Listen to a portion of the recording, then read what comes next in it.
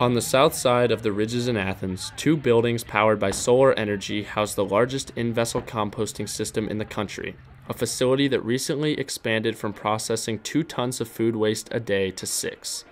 This expansion has allowed OU to compost nearly 100% of its food waste from the dining halls, Baker Center, and other on-campus eateries, as well as OU's Central Foods facility.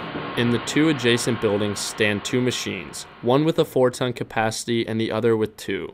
The mouth of each machine, dubbed the Gobbler by compost facility employees, is fed twice a day by Dave Moose Moorhead.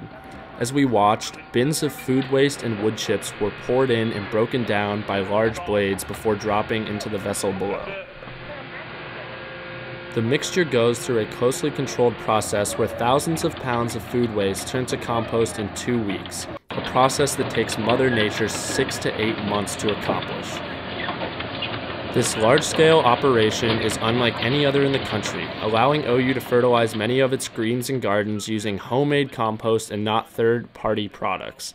In 2011, the facility processed 300 tons of compost, but by 2013, OU officials project that number will have more than doubled. Though not yet at capacity, OU will feed the Gobbler more and more food waste until all of campus has a daily connection to the sustainable machines.